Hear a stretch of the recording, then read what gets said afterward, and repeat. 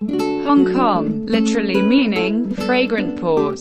Officially, the Hong Kong Special Administrative Region of the People's Republic of China is one of two special administrative regions, SARs, of the People's Republic of China. The other is Macau.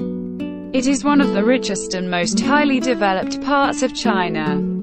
Hong Kong grew quickly in the decades after World War II. It is now a famous world-class financial center.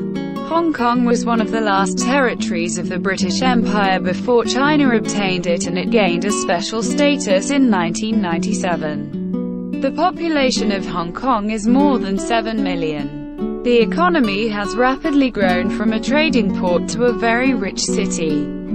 Hong Kong also has the world's largest number of skyscrapers. Hong Kong is divided into three main parts: Hong Kong Island, Kowloon New Territories, including 235 outlying islands. Hong Kong was a British colony from 1842 to 1997 because China lost the Second Opium War. After the handover, Hong Kong became under Chinese control but with a lot of autonomy. Hong Kong has its own constitution that is different from that of the People's Republic of China, PRC.